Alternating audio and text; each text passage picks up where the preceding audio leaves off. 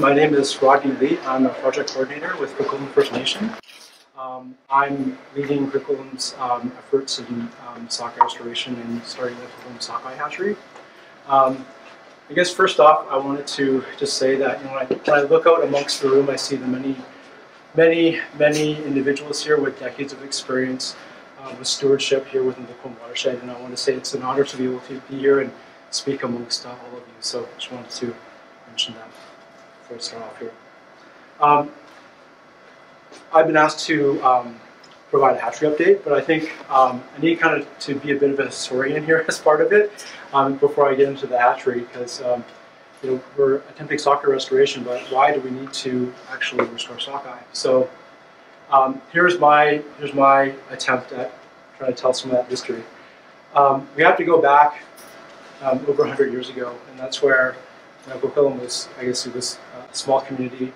When you think about the province, that's where New West was kind of the center of it. It was Northern Victoria in terms of the capital, and Coquitlam Lake was providing drinking water for New Westminster. Vancouver was just starting to be developed, and so that's where, in order to power streetcar development, they needed a power source. And so the engineers at the time, they came up with a plan to dam the Coquitlam Lake, create a tunnel connecting Coquitlam Lake to Bunsen Lake, and then creating the Bunsen power generating station. So in terms of the Coquitlam Dam, that's the first dam for BC Hydro within the province. So with that first dam, it was a small one, only 3 meters. There was a fish ladder, and kind of served its purpose. But I think shortly after it was built, they found that there was scouring there, which kind of created some leaks in that dam. And so shortly thereafter, that's where they needed to develop plans to actually create a much more bigger, robust dam, which has led to the dam that was built in the 1912 and 1913 period. And so that dam it was built to 30 meters, kind of the current height today, but once that dam was built, there was no fish passage, right? So when you look at species like sockeye, sockeye is part of their life history. As a juvenile, they actually need a freshwater lake to grow up in. So in this case, with the dam being present, no fish ladder there, the young fish that were in the lake were stuck there. Any adults that were in the ocean, they couldn't get back up into the lake to spawn. And so effectively from there forward, the numbers started to dwindle to the point where they're not really counted so much within the watershed since then. Back in 2008, there was seismic upgrades, and so that's where the dam was upgraded for seismic standards. There was a number of enhancements done, but again, no fish ladder provisions at that point. There was work probably starting in the late 90s, early 2000s, around stewardship groups to kind of kickstart the efforts towards Sockeye restoration. And so that's kind of how there's been a number of activities over the course of the last over 20 years towards studies and working towards restoring the stock that once used to exist. So effectively today, Coquitlam sockeye are deemed extirpated from the watershed. But we do know, as Jason's data would have shown, that there are limited numbers of sockeye that do still come back. So despite the dam being present, based on its construction, there are small numbers of juveniles that have the origins of the sockeye that once existed over 100 years ago. They still live in the lake as what we would call as Kokanee, but they do make it through to the river, and then a very small number do migrate, do end up coming back to the Coquitlam River to spawn. So just in summary here, when I think about the Coquitlam Dam, some of the barriers for sockeye, like the 30-meter height, no fish ladder, and then also one added bit too, and I've had to learn about dam anatomy, if you will. The Coquitlam Dam actually has low-level outlets. There's no surface spillway as part of that dam, so when it comes to young sockeye trying to make it out, they can't find current to determine where the lake outlet is, because the outlets are actually below the surface of the water quite deep. And so it's some of the challenges. Now, fast forward to today, recent years. I'll actually maybe step back a sec. So There was an attempt actually to provide some hatchery enhancement to help restart the sockeye population in the time period between 2015 and 2019. That was through the work of volunteers with the Coquitlam River hatchery, others with Fishes and Oceans Canada. They essentially had taken eggs from the Kokanee up in the lake. They raised them at Rosewall Creek Hatchery over on Vancouver Island, released them in 2017. But when it came to 2019, and anticipating at least some fish to came back, we didn't get any back. And then that's what kind of triggered some more questions as to why is that. And a bunch of the efforts around, maybe we should build a hatchery, try to produce more, and then get a better understanding exactly of what's happening here. Is it the fish don't want to come back, or is it something else going on in the ocean, or what? Which leads us to today. Our hatchery, it's actually a partnership between Coquitlam First Nation. Coquitlam First Nation is the operator of the hatchery, and I'm kind of representing them in that regard. BC Hydro is providing funding for their hatchery as well, and the build and operations of it. Metro Vancouver, we're working in the hatchery itself, and you'll see in my display, if you get a chance to stop by. The location is actually up in the protected watershed area, on the north of Pipeline Road.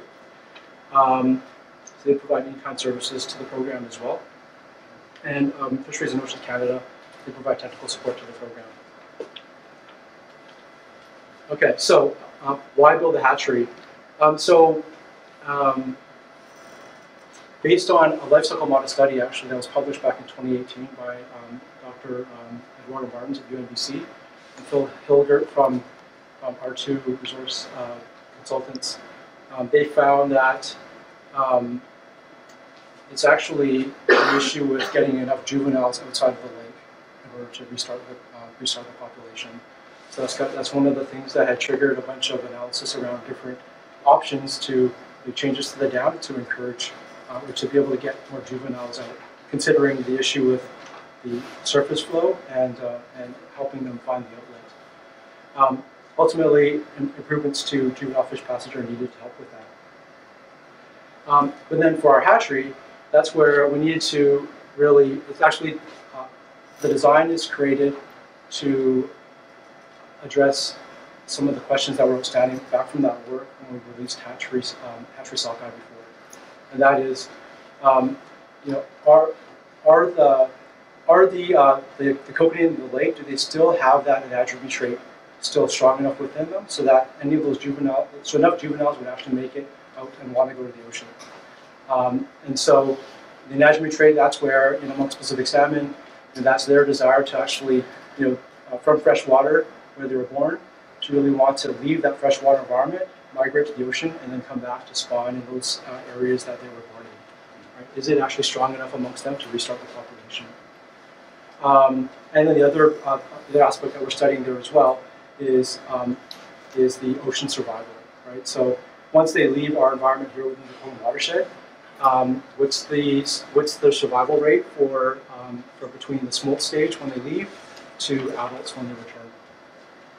By being able to produce thousands of fish, right? And so, currently we're targeting to be able to raise 30,000 eggs. We're trying to produce 15,000 to the smolt stage, and then anything left over from that, we would release to grow naturally up in the lake after that. It's really to boost those numbers to get some better assurance of what the returns are. So in terms of the hatchery today, what I can say is, over the past year, there's been a bunch of activity, so things are definitely moving forward. BC Hydro's construction company, Industra, they actually had broken ground at the hatchery site back last March and worked through to April, but then unfortunately had to pause construction pending completion of some further design work. The hatchery construction is paused today, but I've been informed that the construction is to actually restart next week. So we're really looking forward to things getting restarted, having moved past some of the design challenges previously. I'd also been told that, you could expect to, have it handed over to you, May next year. And so, really, I'm looking forward towards that time frame of being able to start it up, test it, and get ready for incubation in the fall next year. In the meantime, we've had other work that's been underway. So within the last few weeks, actually, we've been out on Coquitlam Lake conducting a hydroacoustic study to assess the population of kokanee up in the lake. The last study work there hadn't been done since 2015, so it was really some question as to is the population stable or has it changed over the years. And one other thing that we're going to be doing actually next week is we're going to also go back out to Coquitlam Lake, fish some of the areas that kokanee are known to spawn in, and capture some males so that we can take milt and cryopreserve it for future use. So that was kind of trying to think ahead to the possibility of, hey, if we did get a Coquitlam female back and she doesn't have a partner, well, then what? And so this is a bit of an insurance plan there to try to ensure that do get that valued precious fish back, that we can actually make use of her eggs to help serve the population. Just wanted to end here with just some different photos. So it was actually last week I got the opportunity to tour the construction company's yard where they're actually holding some of the equipment that I will have at my hatchery. So that you'll see a bunch of those components on the sides. That photo in the middle is actually from, for those of you that actually have been up into the watershed, if you're actually on the road, just past the watershed gate on the right-hand side, that's where the hatchery is, and you can see maybe a little bit of glare there amongst the display, but you can see where it's been turned a bit, where they've placed some footings for the hatchery, and the next step is really to get some of the supply lines, drain lines installed.